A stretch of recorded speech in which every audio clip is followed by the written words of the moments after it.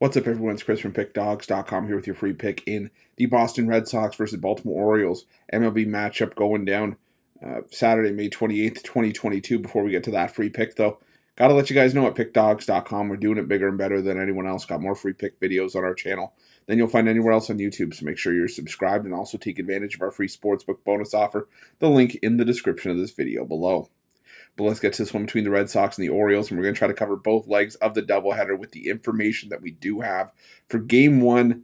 And, well, I guess for both games of the doubleheader, the Orioles have not announced a starter as of yet.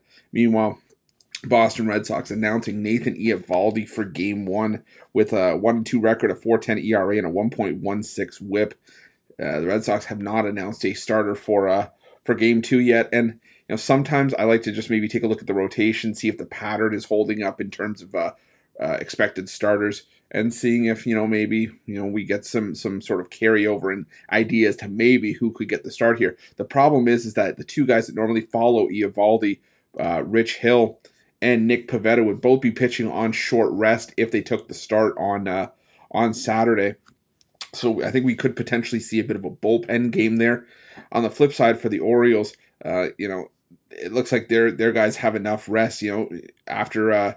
After Kyle Bradish, who's supposed to be getting the start on Friday, it looks like Spencer Watkins, but again, Watkins is out till June, so I'm expecting to see at least Jordan Lyles at the very least here, and potentially a bullpen game in Baltimore's own right in one of those spots. So we'll have to see how this really sort of shakes out. Maybe somebody gets a call up, who knows?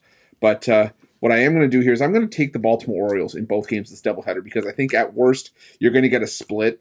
I think Jordan Lyles, if he ends up starting here again, all this is keep doing your due diligence and keep checking closer to first pitch of either of these games.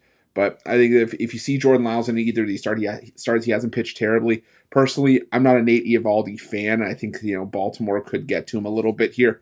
We've already seen Baltimore compete and actually take 2 of 3 from the Boston Red Sox earlier this season, including a 2-1 win with Eovaldi on the mound for the Red Sox back at the end of April. So, like I said, I'm going to take Baltimore on both legs of the doubleheader here. At the very least, I'm thinking we get a split, if not a sweep. So, give me Baltimore in this one. That's going to be my free pick. But if you're looking for best bets from myself or any of our other world-class handicappers, check out Pick Dawgz Premium. Also, click the join button in the description of this video below for more information on our YouTube VIP package. It's a great way to get yourself some more premium content for one great price. It's one of the best deals going in sports handicapping right now, so make sure you check it out. Thanks for watching. Don't forget to subscribe and drop a like. Let's cash some winners.